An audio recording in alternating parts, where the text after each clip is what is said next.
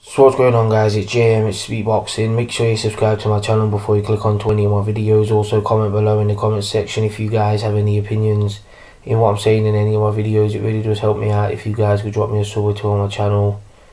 So, heavyweight contender and world ranked heavyweight contender Dillian Whyte says that he's very confident that he'll be able to knock out Joseph Parker in a fight. He's licking his lips at the thought of fighting Joseph Parker now because he watched Joseph Parker yesterday morning win a very dull 12-round unanimous decision against replacement opponent and the definition of a fringe contender, Razvan Kajanu. Kajanu stepped in for Hughie Fury. That's who Joseph Parker was meant to be facing, but Fury pulled out of the fight with 2 weeks to go. And he kind of left Joseph Parker holding his dick, so they had to throw Kajanu in last minute. Kajanu's a guy who's sparred many rounds with Joseph Parker in the past, and you get that sometimes when two sparring partners fight each other in a professional fight, because sometimes it can be fireworks. We've seen it on rare occasions, like when Sean Porter and Keith Thurman fought, but most of the time the fights can be very dull, and that's exactly what this fight was. Joseph Parker came out, tried to throw the kitchen sink basically at Kajanu, tried to make a statement. That's what he said he was going to do, but he just couldn't do it. He didn't have the power to take out the very durable Kajanu. And yeah, he's a very limited opponent and it's lower opposition, but doesn't mean he hasn't got a good chin, because you get that with some fighters like that. You could be fighting low level opposition and you could be a big puncher or seen as a quite big puncher, but sometimes these journeymen and lower level guys are very durable, and that's exactly what Razvan Kajanu looked like yesterday morning. Even though it was a bad performance by Parker, I still basically gave him every round.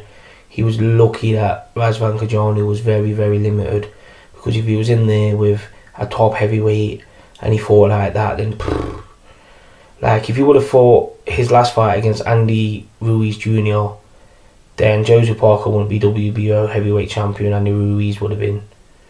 But in this fight, it's like he didn't get up for it, because he trained for weeks and weeks for Hughie Fury, building himself up for that fight.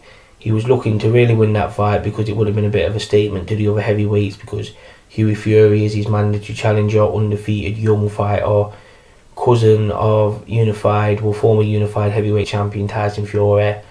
And against Kajanu, it's like he didn't get up for it, so he looked to get the knockout early, and when he didn't get it, it's just like he coasted his way to a 12-round unanimous decision victory. I gave Kajanu one round, and that's being generous, because the round he won could have easily been swung to Joseph Parker. So yeah, that's just a brief breakdown of the fight, but back to the Dillian Whyte stuff. It could be interesting, Dillian Whyte and Joseph Parker. Both guys are about the same height, similar weight. Dillian Whyte has very long arms, has longer arms than Joseph Parker, I think, and he's a lot more rangier than Joseph Parker.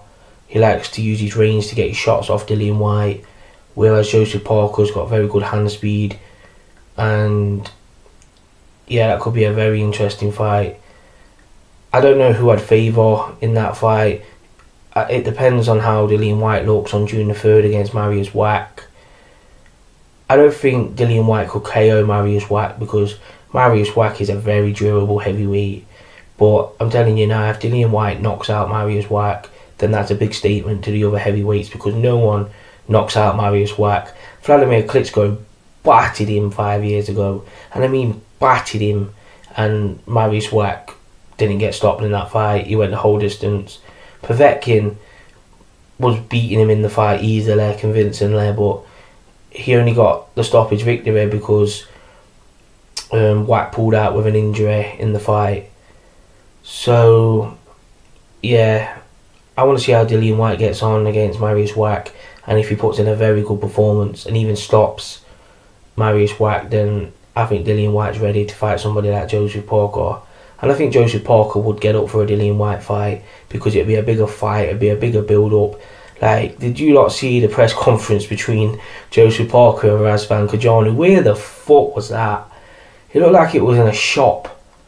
Like, someone said it was a garage. It just looks so shockingly terrible. Like, it just looks so tacky. And I know boxing's not the biggest thing in New Zealand. Joseph Parker is like the guy when it comes to boxing in New Zealand, and that's it. But I'm telling you now, Joseph Parker needs to get on the road and start getting in these big fights away from New Zealand. I know New Zealand is his home and he wants to fight in front of his home fans, but I feel like Joseph Parker needs to be in big fights now. He's a world champion. He should be defending that world title against guys like Dillian Whyte in their backyard. Maybe travelling to Deontay Wilder's backyard to face him in a unification clash. Like, this is very interesting because Joseph Parker definitely lived up to what people are saying to him about being the weakest heavyweight in the division, because he didn't look very dangerous against Razvan Kajanu. And it's a shame, really, because Joseph Parker on his A game is a very good fighter, and I think if he's in the right fight against the right opponent, a fight he can get up for, because he's a world champion now, he needs them fights. I think Joseph Parker can be dangerous for any heavyweight, but as long as he's fighting guys like Kajanu, then he's not really going to get the recognition somebody like an Anthony Joshua's getting right now. And he's not going to be held as a great champion. He's going to be held as a paper champion who only defends in his own country, stuff like that. But anyway, I'm going to start rambling on now. It's JM, it's Speakboxing.